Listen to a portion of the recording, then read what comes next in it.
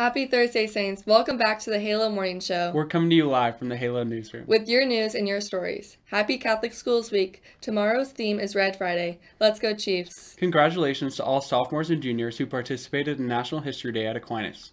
Students researched, analyzed, and synthesized their work to present in an engaging and informative manner in answering this year's topic, Breaking Barriers in History.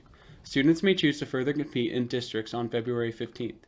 The awards for juniors enrolled in American history include Most Creative, Amelia Earhart by Bella Alonzo.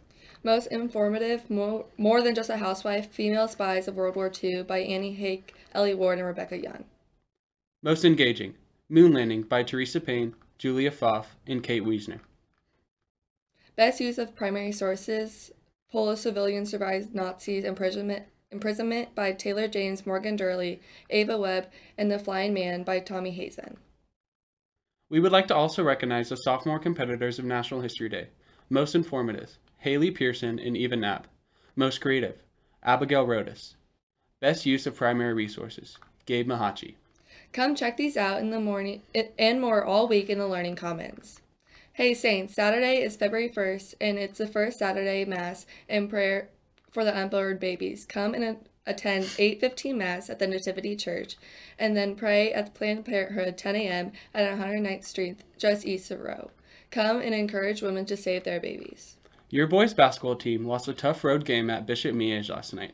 After being down double digits early, the Saints battled back and cut the deficit to 4 points going into the final quarter. Unfortunately, the game ended in a 57-50 defeat.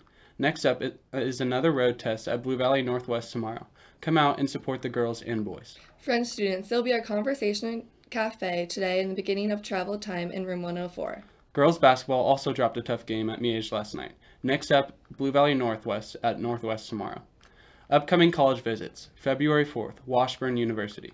Sign up on Navient students to visit with colleges. The saint of the day is Blessed Mary Angela Truskowski. Blessed Mary Angela founded the Felician Sisters. At the age of 44, she was forced to resign due to her ill health. She lived, however, into her 70s. Now it's time for the fun fact of the day.